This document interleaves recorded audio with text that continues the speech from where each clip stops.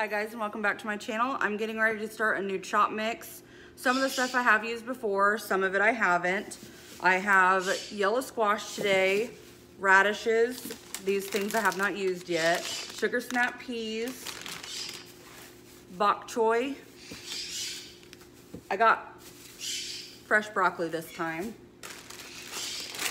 sweet potato, and I got the sweet kale mix again, and it comes with broccoli stalk, cabbage, Brussels sprouts, kale, chicory, dried cranberries, and pumpkin seed. And it comes with a poppy seed dressing too, but I just chucked that in the trash. There's no need for that. I also added tricolor quinoa. I got the organic Great Value brand. And Lundenburg Wild Blend rice. I got all these things at Walmart. This is what the mixture looks like together. This is the quinoa and the wild rice blend together. I'm getting ready to pop them on the stove and get them boiling. I think it'll take about 15 minutes. I might do them a little bit under, just so they stay maybe a little crunchy, but we'll see. I will make sure to put in the description below everything that I use so you don't have to like go back and forth through the video. But I also bought, I don't know if it's chia seeds. I really don't know how to pronounce this. They're organic as well. And then I already switched these out of the bag into a sealed tight container, but it's whole flaxseed. And I'm gonna add just a little bit at the end, just on top. I'm not gonna mix it in. I am also gonna add the classic egg food mix, which it's a daily supplement and I've added it before, so it's not new. And thank you to EA Bird, one of my followers. I appreciate you a lot. I plan to order some dummy eggs hopefully tomorrow. And then I've read up on it and I searched all kinds of things about it. So hopefully I can get her to stop laying, because she did lay her third egg today or sometime last night. I'm assuming it was this morning because I was up pretty late. And I'm going to do what it suggests, and just every time she lays one, I'm gonna rotate it out. And then she can just set on some non-viable eggs, and then I can wash them when she's done. I appreciate you for the suggestion, I really do. Now I am going to start separating some of these because I'm not gonna do all of this at once, it's way too much. I am, however, going to freeze some of it in these little bitty bags so that way I can pull them out and thaw them the night before and then feed them the next morning. It will just be a lot easier. And I bought a container to stack them in. So hopefully we'll have several weeks of food here and I won't have to do another chop for a little bit. But I may have to put some in the deep freezer. I don't know, because I bought a lot of stuff. A lot.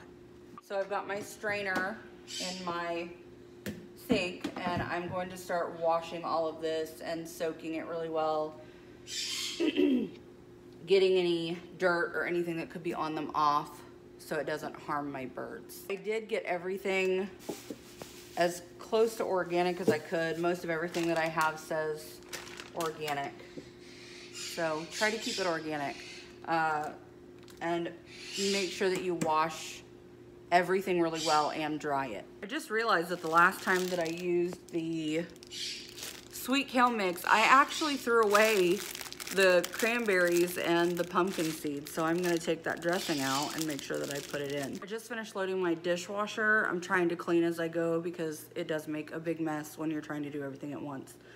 The quinoa and wild rice are done. They're just sitting there steaming on the counter. I've never cooked quinoa. I've cooked wild rice, but only the 1 minute stuff. So kind of excited to see if it turned out right. Still have to do the beans, and they're gonna take about an hour and 9 minutes, maybe an hour and 20 minutes, something like that. I pulled the pumpkin seed and the cranberries out, so I'm going to split them in half and put them in here so the next time I make a chop, I can rotate the new stuff with the old stuff and make sure that they all have kind of the same mix. But I am gonna mix it up because I just wanna kinda change it up often so they're always trying new things. So we'll see everything that goes in here today. Okay, so I went ahead and wrapped the potato in aluminum foil after jabbing it several times all the way around with a fork. I am going to cook it at 425 for 45 to 50 minutes until it's tender. And then I think I've decided with all of the ingredients that I do have to make a couple different kind of chops, to maybe pull one thing out of one chop and just mix them up. So that way they get a different variety each pack that I pull out. I am gonna use the food processor today. I can't remember if I already said that. I just want to be able to make sure that everything is kind of chopped kind of the same. And doing that with the food processor is gonna be a lot faster if I wanna do it in different kinds of batches. So in here I have the sugar snap peas, I have fresh broccoli, I have the yellow squash, the peppers, sweet peppers, the bok choy, and I only did a half a cucumber because I bought the big cucumbers, not the baby cucumbers. I also have the potato in the oven now and the beans on the stove. And then this is the quinoa and wild rice mix all done. I'm only gonna put a couple spoonfuls into each batch that I use. I don't wanna overdo it because I don't want them to only eat these. I also still have to do the whole grain, 100% whole grain noodles, which are Wasabi's favorite. So I'm gonna make sure that I add that in. And then I still have to do a batch of the classic egg food. And at the end, I will add the seeds on top. I obviously did like a huge batch of quinoa and wild rice. I really kind of overdid it, but that's okay. I'll just put this in the fridge and add it to batches as I go. I think it'll keep for at least a few days. So I'm rinsing it really well, and then I'm going to take and put it in this bowl with a couple of spoons of apple cider vinegar. I just want to make sure everything's like super clean. I'm gonna do a couple splashes actually. I'm not gonna use a spoon. That should be good. I want to thank Flying Fids and Ellen the Birds for some of the suggestions they've made, making sure that everything is clean and everything is like soaked. And Ellen the Birds actually gave me the idea for the quinoa and the wild rice. I like to do a lot of research and following some of the other bird owners on YouTube, and also Googling a lot of things and seeing what they can and cannot eat. I Googled cranberries just to make sure just a few minutes ago because I didn't realize that it wasn't already in there, and cranberries are good for your birds. It is a fruit, so you shouldn't give it a lot, and it should be in moderation, which is why I split it up, and I plan to kind of mix it with a few different ones here. The classic egg food, I actually found at Petco on my own. I was looking for something to help with calcium for Sammy when she started laying eggs. And then the sweet kale mix and broccoli and a few of the other ones I already knew about. My breeder is very good about telling me, you know, this is good, or she'll post a lot of pictures on her Facebook and tell me what I can and can't feed or what they liked when they were with her. I think I'm gonna go ahead and drain this because I think they're clean enough. I'm gonna give it another good rinse just to make sure that everything is cleaned off. There's no apple cider vinegar left on anything. The wild rice, Charlotte had actually told me about, and then I got the quinoa from Ellen the Birds. The videos were actually super helpful in telling me what I can and can't give them. And then I also, the whole flax seeds and the chia seeds, I think I said that right, were a suggestion from Ellen the Birds. And you guys can hear them back there, right? This is a regular occurrence throughout the day. You can't really see, and I can show you. I am in my kitchen, and my kitchen is quite long actually. You can see from here. So if I'm standing at the edge of my kitchen, it goes quite far down. So the door is right there to go into towards the back door and into the bird room. They're very loud. You can hear them throughout my entire house. You can hear them in my bedroom in the morning. Sometimes they wake me up. It's like my own personal alarm clocks. They are loud. Mine are loud. This is you know, my personal experience with Quakers is that they can be quite loud. I know that not everybody has that same interaction with them. They are not always loud for everybody, but mine are loud. I have family that have them. They are loud. My breeders are loud. When I've gone out there to pick up my babies, they also scream. New voices, stuff like that. But even she said hers are quite talkative. Anyway, I'm gonna go ahead and finish drying all these off. And back to what I was saying about other people giving you suggestions, is it is always nice to have, you know, more than one person suggesting things, because then you get a really awesome variety. Sorry, you can't see me. A really good variety of stuff that you can try on your birds. And I always want to give credit where it's due, because I didn't think of it. It was other people helping me out, and it just leaves more open for you to learn new things from people who may be more experienced than me. Okay, so I've laid everything out in its own pile, and I'm going to cut up some of the stuff. Take the seeds and stuff out probably. Okay, so I've got everything cut up. I've got the radish, the sweet peppers, broccoli, cucumber, yellow squash, and the sugar snap peas. I also have the bok choy and the sweet kale mix. I have the quinoa and the wild rice mix over here. It's cooled down really well, so I'm gonna start adding stuff slowly and see what we can come up with. So I think for the first batch, I'm gonna do a little bit of pepper. One, some broccoli, a couple pieces of cucumber, some sugar snap peas, a couple of radishes, bok choy,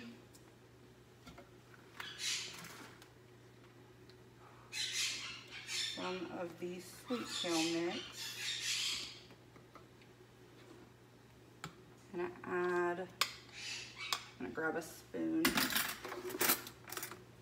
Add a few spoonfuls of this. I just want to do a rough chop, kind of like for a bigger bird, because mine don't seem to like it when it's super chopped down and super mushy.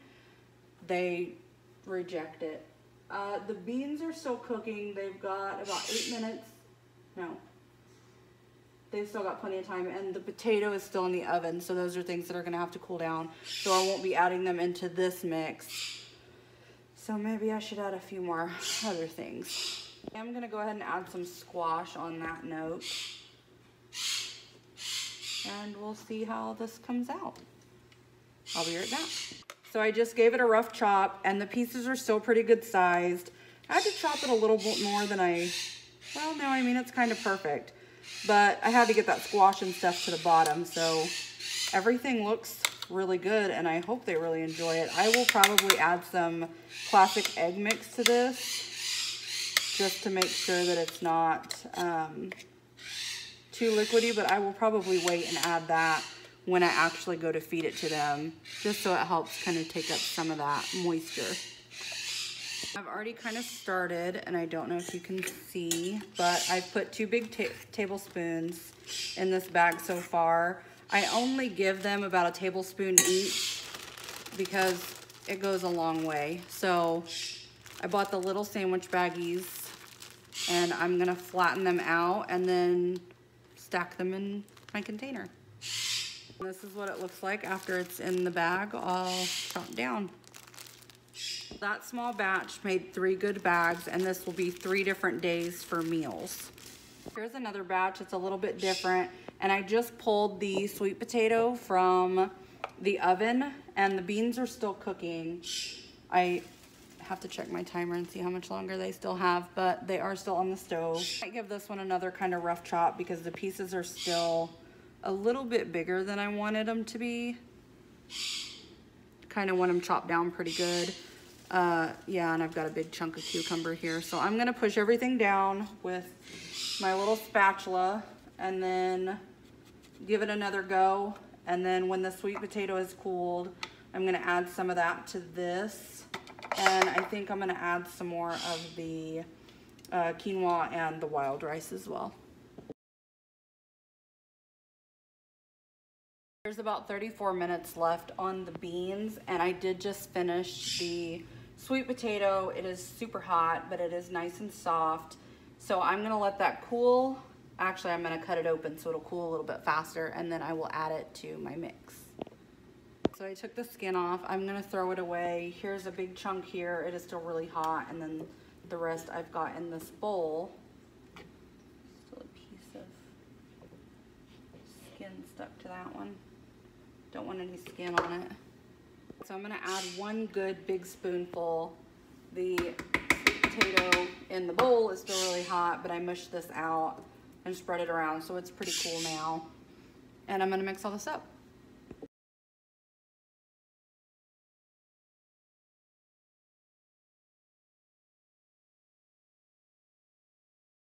And here's the next batch. There are some pretty small pieces in this one, but it's still got some little chunky bits, which is what I really wanted.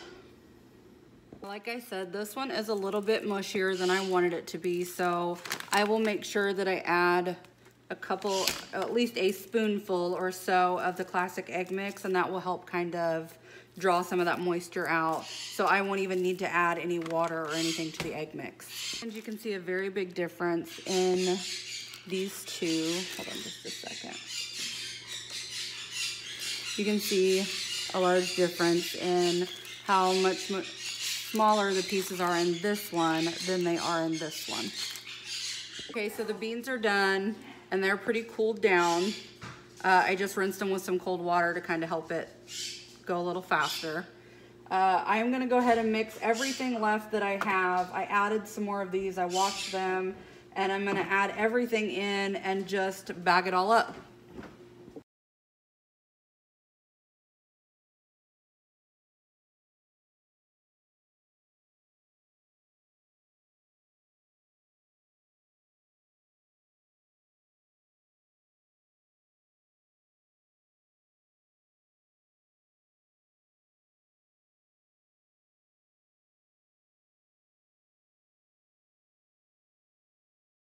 All right, guys, so that's it. Here's one.